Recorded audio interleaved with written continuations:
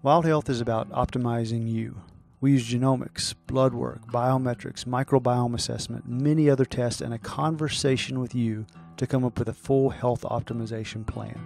What's the perfect diet, exercise, and supplement plan for you and only you? The Wild Health podcast is about optimizing all of us.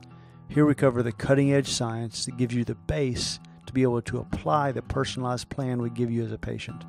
To sign up as a patient, go to wildhealth.com. Or if you're a physician or health coach and you want to learn how to do this for your patients, we're happy to help as well. wildhealth.com for all the information on becoming a patient or working with us.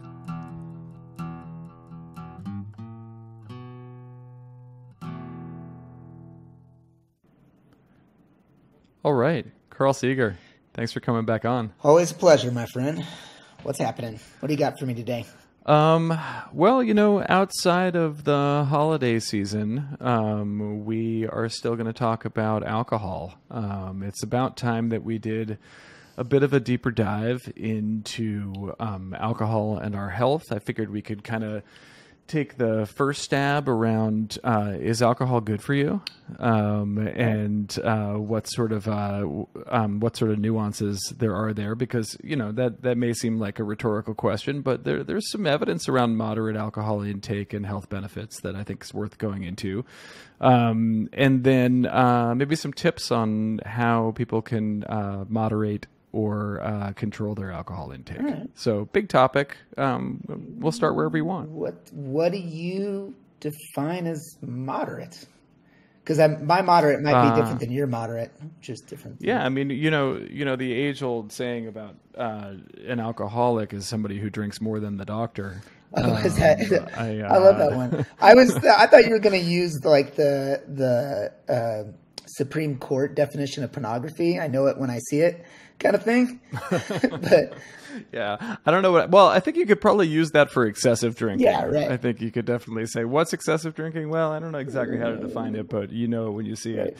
I think moderate drinking in the scientific literature, there's definitely some varied definitions, but I kind of like the 1 to 2 drinks a day as moderate drinking. My own preference would be sort of in my mind, moderate drinking is probably 3 to 7 drinks a week.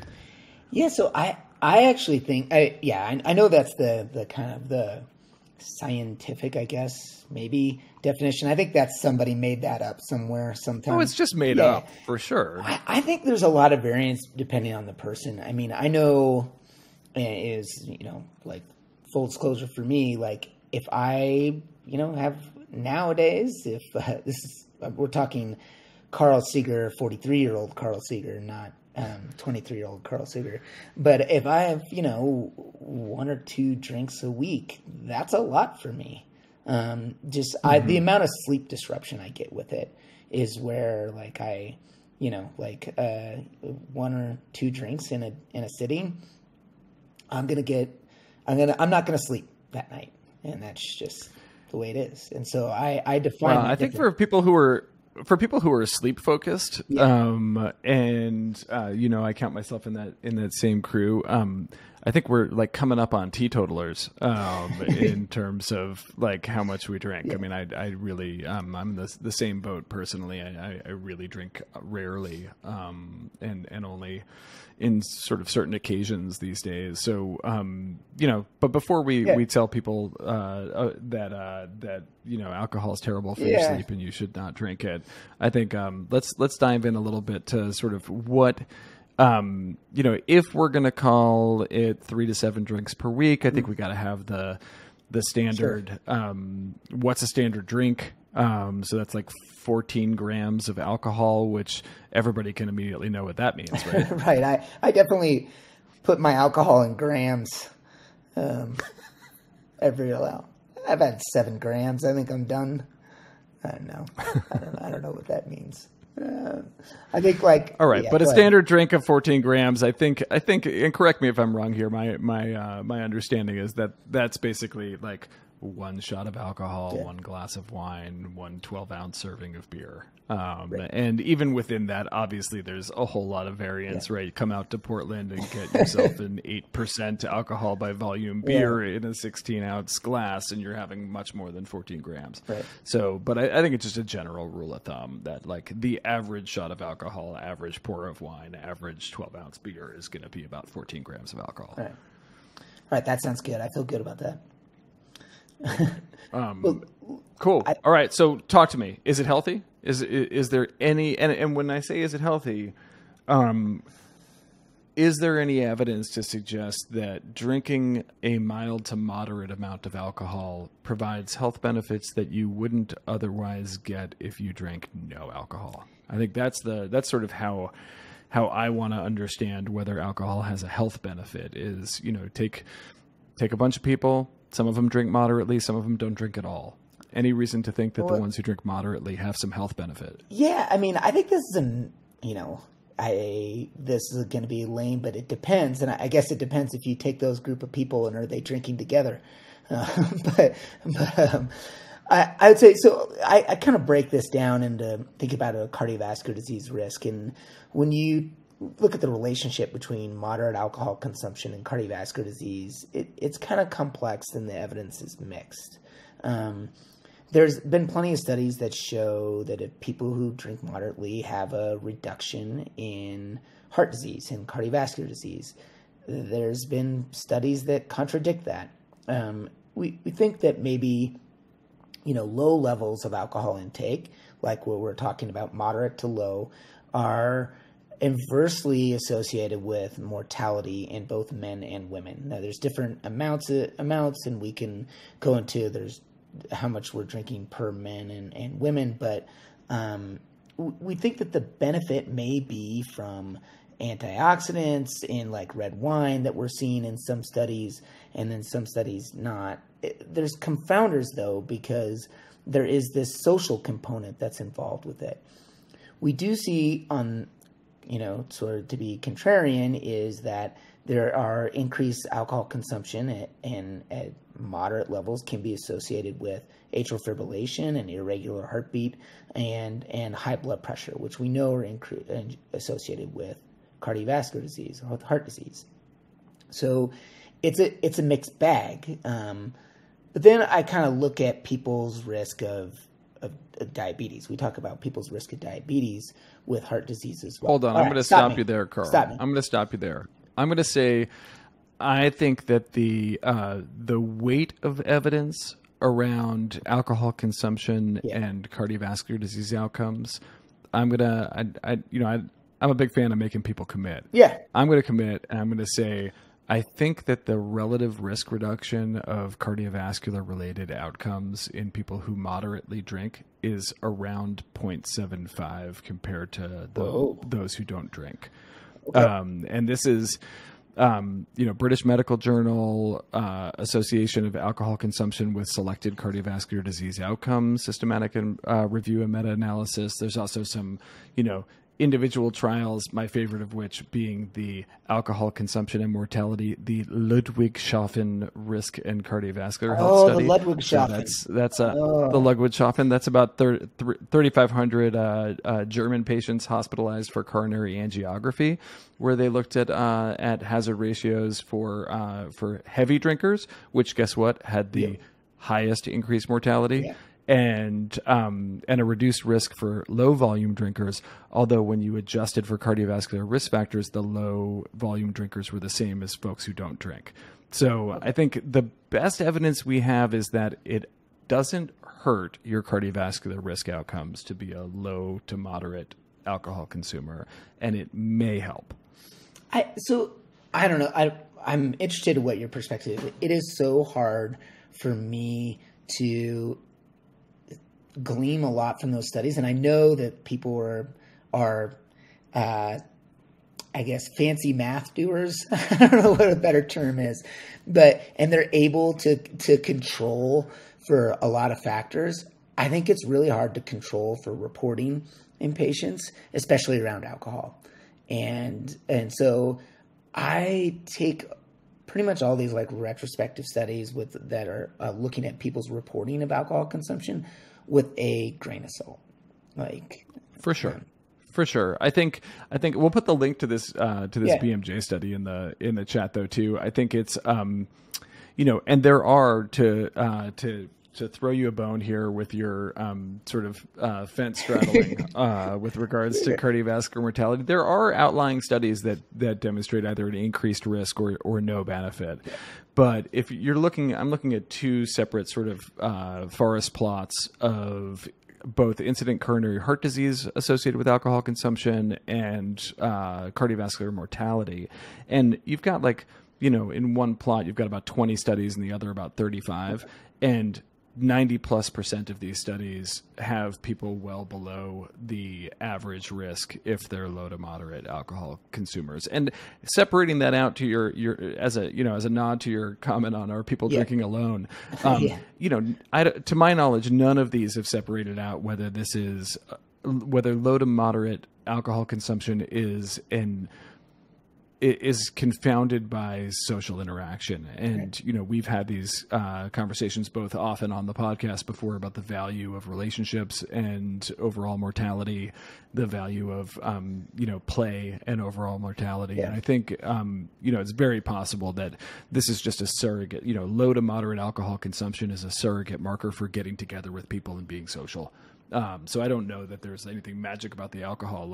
Could be if people had tea parties, maybe that was what we'd see the same effects with herbal tea. Not where I grew up. There's no tea parties there. No. It's a big if. Pretty sure you get your butt kicked for that suggestion. Can we have a tea party? Sounds like it. Yeah, sounds like it. All right. Well, you were getting into alcohol. We'll put a pin in that and we'll say unknown. But can I get you to agree that low to moderate alcohol consumption is pretty convincingly not harmful for cardiovascular outcomes? Yes. Fine. Okay. All right. You concede. That's fine. Well, let me hear what you think about risk of diabetes. With alcohol consumption. So it is my understanding that some studies have shown that moderate alcohol consumption is associated with actually a lower risk of developing type 2 diabetes. However, to ride the fence, as I like to do, because I like to be like, it depends, because it does depend, damn it, Mike, is that the other side is that there's this calorie intake and glucose load in what you drink. And I think it's hard because there's I think there is some evidence that alcohol improves insulin sensitivity and glucose metabolism, but we do know that calorie intake and a glucose load with a liquid calories increases people's risk of diabetes and insulin resistance. And so, how quickly you're able to rein in your glucose load is very dependent on the person, but I think it also depends on what you drink. And that there are some alcoholic beverages that have frankly a higher glycemic index than others. So not to ride the fence too much, I think there is some evidence that supports improved insulin sensitivity with alcohol consumption. I think it depends on what you drink and what you're drinking on a regular basis. All right, I got two things to follow that up with. Number one, of course it depends, right? I mean, we tell people that dietary fiber is good for them, but we wouldn't tell somebody to eat 500 grams of dates every day. Yeah. There's a lot of fiber in that, but you're going to pretty much max out your glucose levels if you're going to eat that many dates. So clearly there's harm there. And you're going to poop your pants. That's the other thing. You're also going to poop your pants. And I think in the same sense, a shot of, high quality dark tequila. Not that you have a preference. Yeah, right. Not that I have a preference versus an apple teeny. Clearly there's a lot less glucose in the tequila. And, we tell people all the time to avoid sugar sweetened beverages. And I don't think there's really a reason why alcohol should be any different than that. So I agree with you. And then the second part of my follow up is, sure, there's some evidence that alcohol can improve insulin sensitivity. Have you ever, in your nearly 20 or maybe slightly more than 20 year career as a physician, told a patient that they should start consuming alcohol to improve their insulin and glucose metabolism? No, that would be awesome. I would love to see somebody's face. Listen, I know you don't drink. I know this, but your hemoglobin A1C is almost 6. You need to start drinking like tomorrow. Yeah. Here's our prescription for a gym membership and for Bevmo. Yeah, exactly. Here's a discount to I don't want to use any specific beverages, but wine coolers are us. Okay. Yeah. So we're gonna. This one's I think a little less controversial. I think what I take away from what's out there on alcohol and insulin resistance is a non-sugar sweetened alcoholic beverage is unlikely to increase your risk of developing diabetes.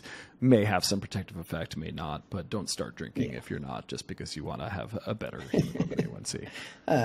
So the next thing I think about is cognitive function, and I think there's sort of mixed studies here, but some studies have suggest that moderate to daily alcohol consumption may actually be protective against development of dementia and some cognitive decline. Couple different studies that show lower risk of dementia and specifically Alzheimer's disease as in people who have moderate consumption as opposed to those who completely abstain from alcohol. So again, there's other studies that show the opposite being true, that suggest that alcohol consumption may actually increase dementia. So, and this is what they're defining as in one study specifically in 2018, where they define it as their moderate as 14 drinks per week or less. There's some studies that also look at your hippocampus, parts of your brain, and look at specific atrophy, and which is around your hippocampus with a specific feature of Alzheimer's disease that show atrophy there with increased alcohol consumption. So again, this sort of feels like a mixed bag, but I think there's other factors involved here in my sort of assessment. I think sleep disruption, again, is a big, we've probably talked about this on this podcast, is, chronic sleep disruption that people see with regular alcohol intake, and the association with sleep disruption and Alzheimer's and different types of cognitive decline is real. So I think that's what's going on here in my assessment, is there's other parts of alcohol consumption that's hard to tease out. When I see mixed bag studies like this, like what we've said with diabetes and cardiovascular disease, I think, low to moderate alcohol consumption, probably not directly associated with Alzheimer's disease. It might be the other things that it's associated with. Yeah, I find as much as I'd love to latch on, and I know I have older family members who would love to latch on to the studies that show that red wine consumption is preventative for cognitive decline, I think there's enough variation in the outcomes of these studies to say that it's unknown whether or not light to moderate alcohol use has a mildly protective or mildly detrimental effect on your risk of cognitive decline. So, okay, we'll leave that one as unsolved for the ages.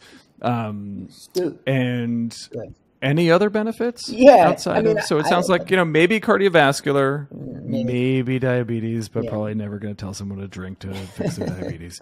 And who knows with cognitive decline? What else do we have? Well, I think the big one that I put weight into, and I think you do as well, is this social connection and the benefits around that. And I think, again, like with this one, I actually feel like, too much alcohol, you're gonna, this is all prefacing that we're not talking about people with a problem. We're talking about people who are drinking, maybe a drink at night, maybe on social occasions. That's what we're talking about here. The connection that people have in a lot of these studies, and that's where we're talking about the Mediterranean diet and the benefit of that. And that's where I think it teases out or trying to tease out like what are the benefits from the Mediterranean diet. Well, people talk about the red wine consumption.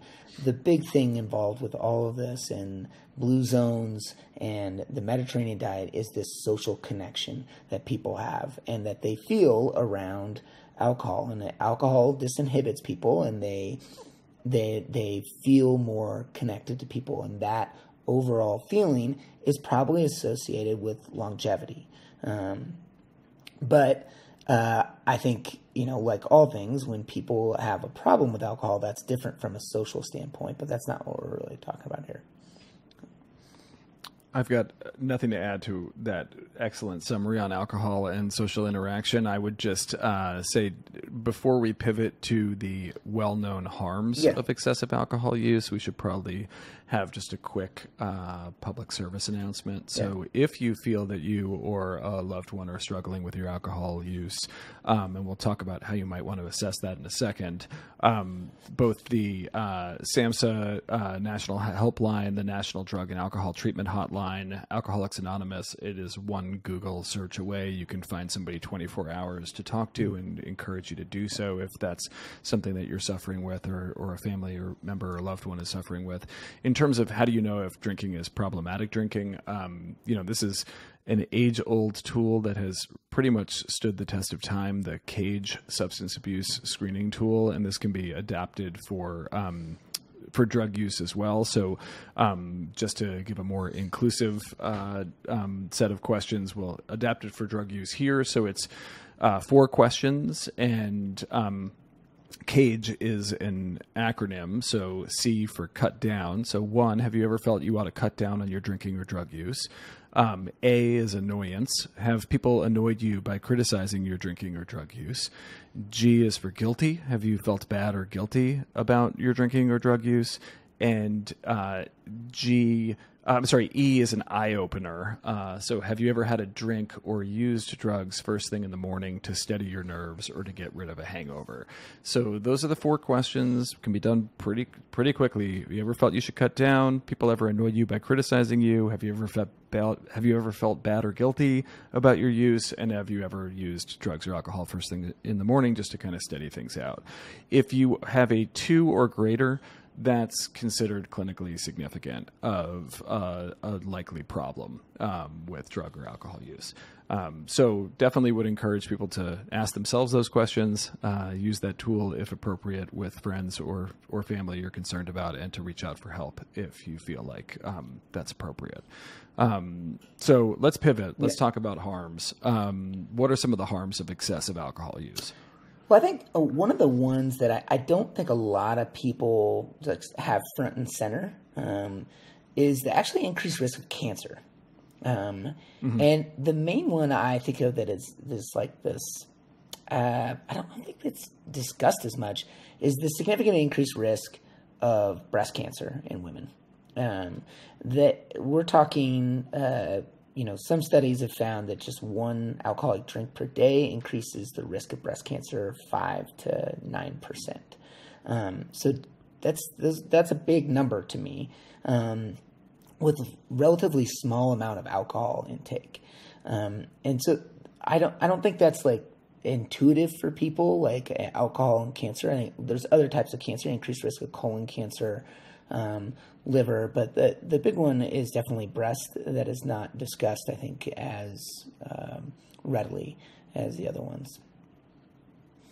Yeah, I mean, I think it kind of intuitive, something along the GI tract would make sense with alcohol. You're drinking alcohol, it's metabolized in the liver. These, the idea of liver cancer, colon cancer seem pretty straightforward, but that was I mean, I'm sure I knew that for a medical school exam at one point, but that was an eye-opener, no pun intended, for me, Carl. I did not recognize that there was that large of an increase in breast cancer risk with alcohol consumption. Yeah, and it's linear as well. As like as you increase your alcohol intake, your risk of breast cancer goes up.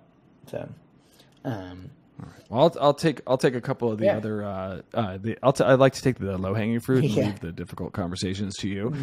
So addiction, I think pretty straightforward. For some folks, even occasional alcohol use can lead to addiction, particularly in those who have a family history of alcoholism or who struggle with concomitant mental illness like depression or anxiety. And then another obvious one, risks of accidents and injuries. Our cumulative 30 or 40 years in the emergency department would cement this knowledge for us that so many traumatic incidents, whether motor vehicle collisions, bad decisions, jumping off of things, skill saw accidents. I mean, there's really no end to the number of traumatic injuries where alcohol played a significant role in what transpired. Especially if you add testosterone and alcohol involved. Yes, alcohol plus Y chromosome is particularly dangerous. And then all you have to do is add fireworks. Yes, dude, hold my beer. Dude, hold my beer. Watch four of the most dangerous words in the English language. Yeah. So I think the big thing we should talk about, which I think people know, but it seems like I have this discussion on a regular basis these days, is just the amount of alcohol and sleep disruption.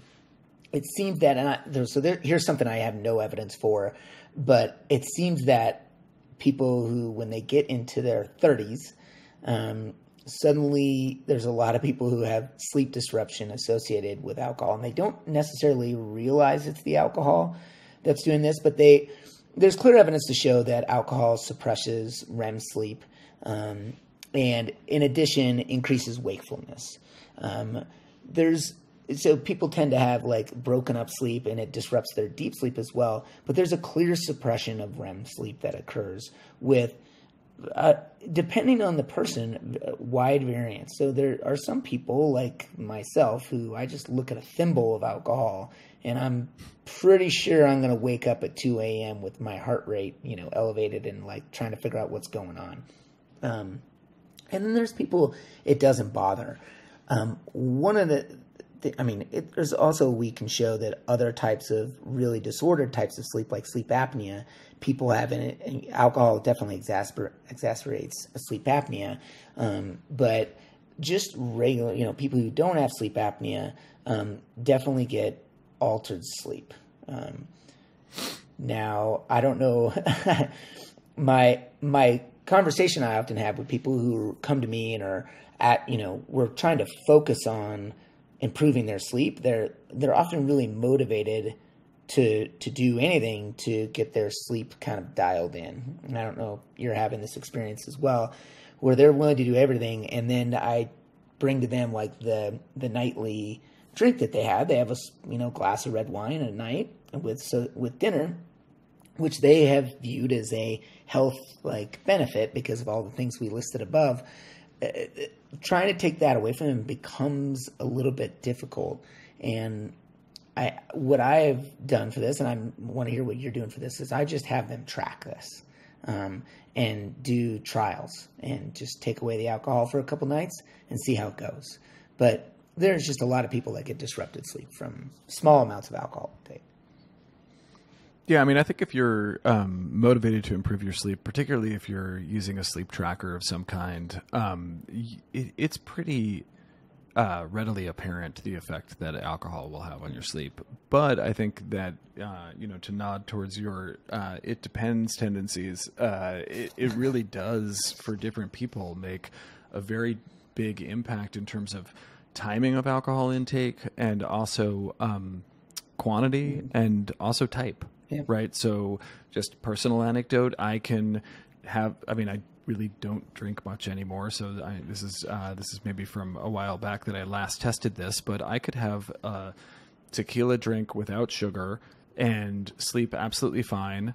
Maybe have a slightly elevated heart rate overnight, 3 to 5 beats per minute faster than usual, and maybe lose a little bit of REM sleep, but not have middle of the night awakenings and not really notice much in terms of sleep disruption. If I have a glass of red wine at night, I am up at 1:30 in the morning and like without fail. Yeah. And guess what? I don't drink red wine anymore because I just don't like how that feels. So, it may be that the actual type of spirit makes a difference for some people, that the quantity, the timing. Then there are some cool things that you can try for folks who are really resistant to giving up that evening drink, and whether that's like a dry farmed wine or just drier wines in general, or making sure that you're going sugar free with a cocktail if that's what people are having in the evening. There's ways to sort of take a harm reduction lens to folks who want to continue to have an evening drink but don't want to continue to have the same level of sleep disruption. So I think it can be nuanced, but I don't know many people where it doesn't affect their sleep at all. Yeah, I mean, there's a lot of people who feel like it's not affecting their sleep, but then once they track it, they see the difference, and they see changes in the amount of REM and deep sleep, and then they also see, and people see changes in their HRV as well. But at least that's my experience. I don't know the data on disruption of your HRV, but it definitely changes. People will track it and then come back to me and be like, okay, now I'm gonna limit it to X amount of time, because I still enjoy the benefits and the social connection and just the taste of red wine or whatever they prefer. Yeah, I mean, and I think we need to acknowledge the fact that there's no judgment going on here. If you enjoy having a drink in the evening, this is, you have all the free will and agency to do it. We're just trying to give some of the background here for ways it may be helpful, ways it may be harmful. So I hope that I think we're coming across that way. I want to make sure that we say it outright, though. Well, this is not a judgy environment. We're and certainly, if I were to look back at my own alcohol use, I'm in no place to judge. So, I don't. I'm sure there's some people somewhere listening to this podcast who knew me as a younger man and were like, that guy has no place to judge, for sure. But we side noted and what is the drink that you like? It's like a Moscow Mule only with tequila.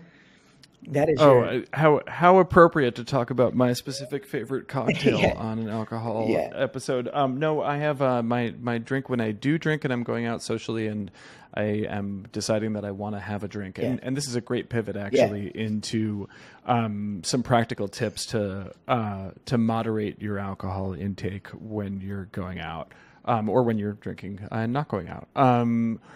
For me, it's a shot of dark tequila on the rocks with club soda, lime, and bitters. Yeah, okay, that's what it is. That's my. It doesn't have a name because I made it up. I thought we named it at one time. We named it at one time. It was like we might have. I can't remember exactly what we called it. Stone on the Rocks or something like that. I don't know. Something. That sounds horrible. I don't want to drink that. Yeah.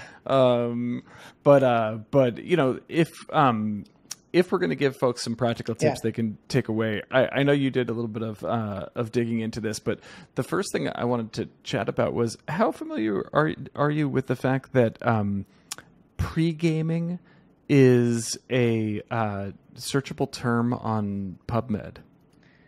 On PubMed? On PubMed, there are multiple peer-reviewed studies in the medical literature on the phenomenon of pre-gaming. Oh, I thought you were going to tell me in the Urban Dictionary, and I was going to be like, well, yeah. Yeah, I mean, for those of you who aren't familiar, the concept is to drink a bunch before you go out to whatever activity it is that you're going to, whether it's a party or a sporting event or a bar or whatever. Partly to arrive. Some folks do this with the goal of arriving already intoxicated, and some folks do this with the goal of not having to pay for expensive drinks at the location where they're visiting. And I'll just say that in part of my research for this podcast, the phenomenon of pre-gaming came up. And guess what, Carl? It's a really bad idea. Not only do you get significantly more intoxicated than matched controls who don't pregame, but the risk of alcohol-related accidents and motor vehicle collisions increases substantially. So if we can add one more PSA, don't pregame. Well, it's just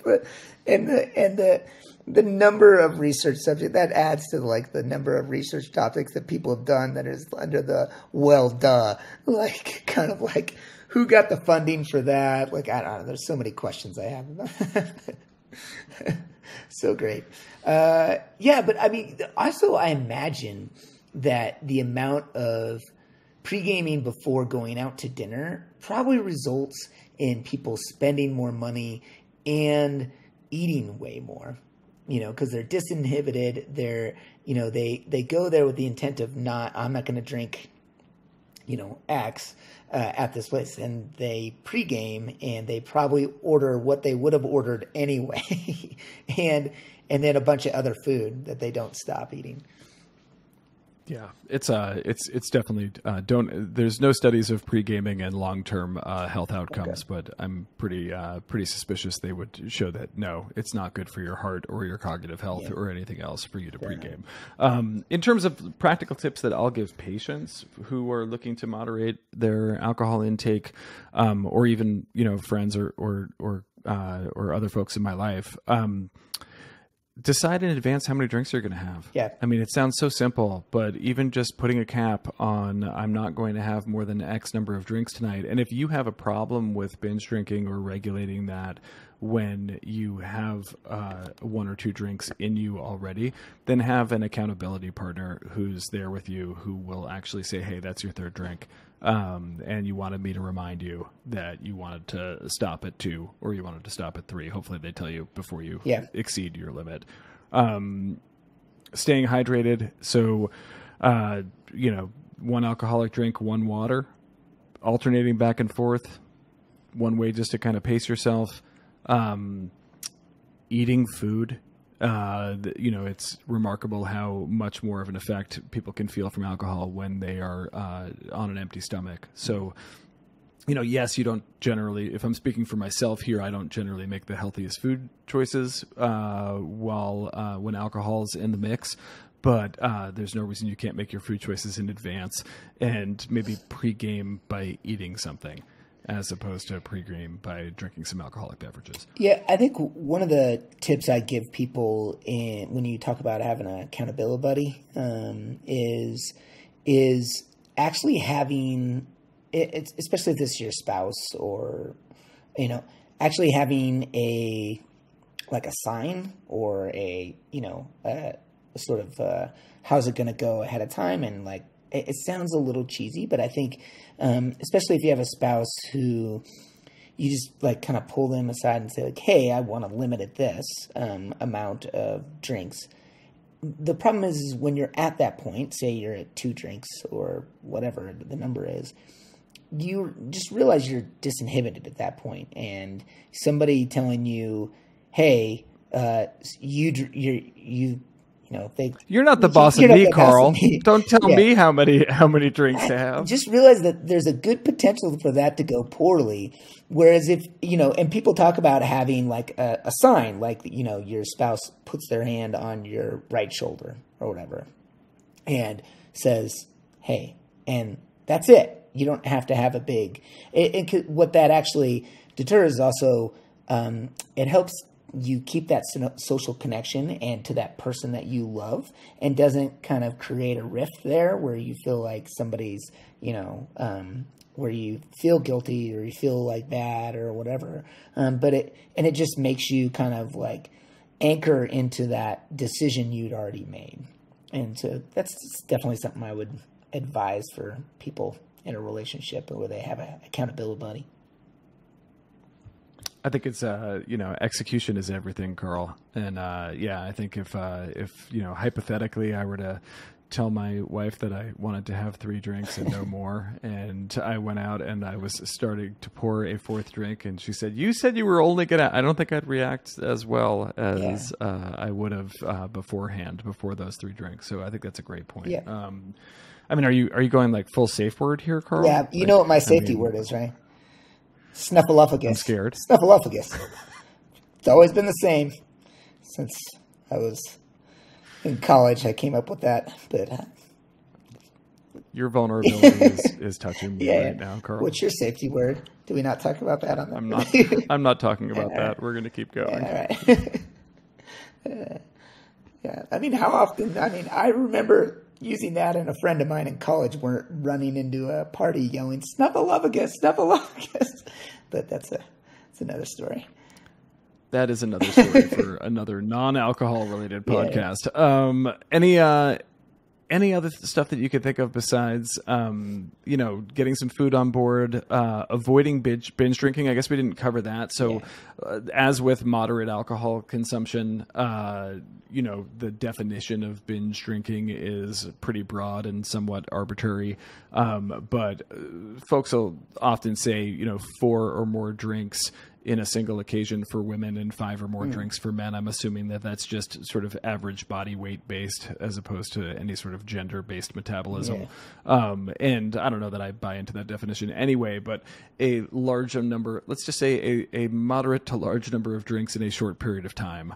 And I think that makes a lot of sense, right? I mean, if you're sitting there playing a drinking game or doing something otherwise focused on getting as much alcohol into you in a short period of time, that's extremely hazardous and very likely to overshoot what you're looking to achieve and put yourself into any number of vulnerable positions. So, avoid binge drinking.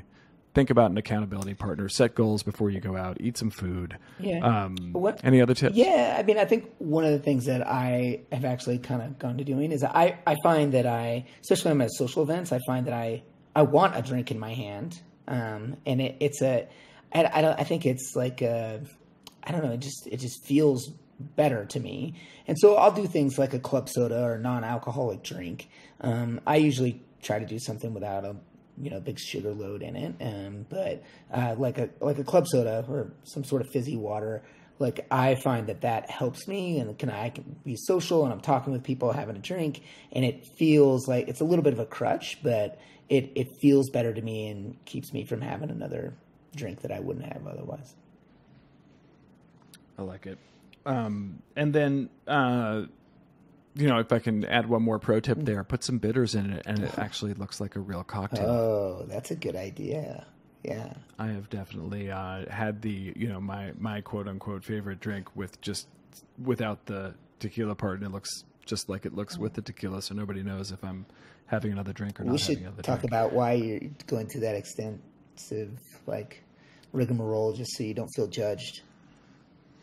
Yeah, I mean, I think I need to find some higher quality friends, maybe. I'm not sure. Oh. Not you, though, Carl. Not you. Yeah, sure. I didn't take it that way at all.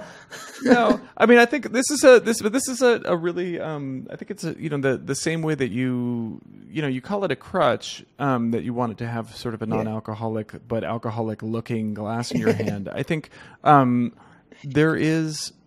People will often feel some sort of judgment even when you're not judging them if you're not drinking while they're drinking. And I think from to get back to all of the social and relational benefits of gathering, and alcohol is often included in those types of gatherings. I tend to do that more so that I don't think people think I'm judging them. By not continuing to drink. So, I'm not, I think that it's, of all the things we do to support people and be mindful socially of not insulting others or being disrespectful, it seems like pretty low on the list of harmful behaviors to get a club soda and not tell anyone it's a club soda. Yeah, no, I actually, all joking aside, I think there is a benefit in that in making people around you feel as comfortable as possible, because it's part of that whole thing. I think there's, I think it was also just a benefit in them feeling comfortable and not worried that you're uncomfortable around them, and just throwing that social dynamic out of the whole interaction. I think that you think that I think that I'm judging you. Yeah. And then I think the last thing that I had to add on this was just excessive alcohol use is varies in the way it appears, varies in how many drinks that is and how often that is for a given person. But I think this is one of the areas where I feel like people really struggle when there's someone in their lives who they feel is drinking too much, and how to actually broach that conversation without, not without running the risk of alienating that person, but sort of in a way that's loving and supportive, and really just focused on that other person's well-being. And I don't have any magical answers here. I just know that this is a conversation I've had to have before, and wondering if you have any tips or tricks there. So in terms of how to broach the subject of a friend or a loved one who you think is drinking excessively to the point where you're concerned about them. Yeah, that's I don't know if I have anything super intelligent to say other than the best approach I've had is really looking into what my motivations are and making sure that how I'm approaching that conversation is completely 100% out of love and care for that person, and just going into it with leading with my heart around it, and generally just checking myself and making sure that I don't have any other like motivations and other like underlying thought processes, that this is just really about how much I care about them. And that, when I've really paused and looked, internally, it's gone better. But I've had it go poorly, and that feels bad because it disrupts a relationship I care about. Because I've never had that conversation with somebody I didn't care about. Mm-hmm. Yeah, I can definitely say I've been in both situations and various shades of gray in between of it going, relatively well, and, really sort of not a surprise for that person, and just thankful that somebody cared enough to talk about it, to extraordinarily defensive and confrontational. So, I think no discussion of alcohol, its health benefits, its harms, etc., would be complete without acknowledging that, this is, at the end of the day, there's statistics about the substance itself, but the nuances of alcohol use, its role in social interaction, how to approach concerning drinking with people who you care about. These are things that really weigh heavily on us. And I think, again, we'll post the links we mentioned and the resources we mentioned into the